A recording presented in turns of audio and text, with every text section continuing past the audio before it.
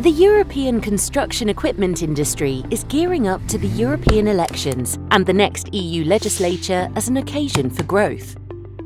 With its 1,200 companies, the sector contributes to a more sustainable built environment and can turn the Green Deal into a growth strategy.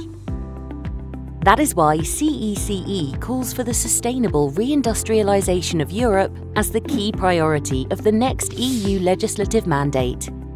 In order to achieve this transformation, we must strengthen the European single market with a stable legal foundation and a robust set of market surveillance tools to protect it.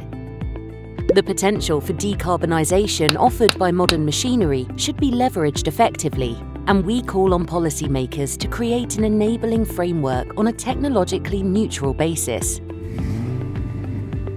The next European legislature must support the digital transformation of the construction sector by focusing on implementing existing legal measures and addressing legislative overlaps.